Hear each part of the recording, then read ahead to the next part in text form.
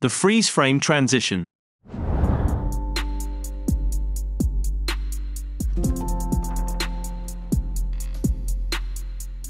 Today's video is sponsored by Dr. Phil.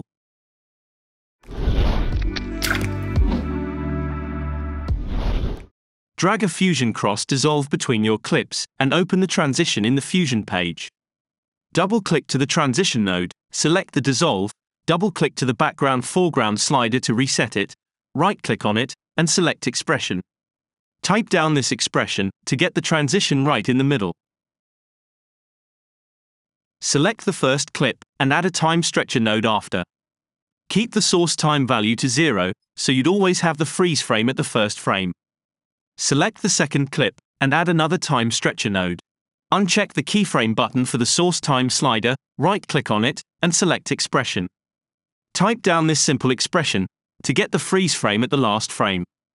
Select the transition node and add a merge node after. Bring a paper texture image into your flow and connect it to the merge node as a foreground. Select the merge node, adjust the size if you have to, and change the apply mode to color dodge. Adjust the blend and the gain sliders to your liking. Add a transform node after, and change the edges to mirror. Right-click to the center value, and select to modify it with shake.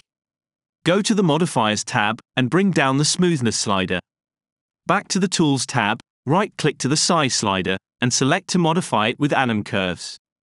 Go to the Modifiers tab, check the mirror box, set the scale to 2 and the offset to 1. Bring a stop motion node after, and set the frame repeat to 3. With this setup, you can adjust the duration and the position of the transition and you'll always get correct freeze frame for both of your clips. Keep this technique in mind for some future more advanced tutorials. If you like this clip, subscribe to this channel. If you didn't, that's your own problem.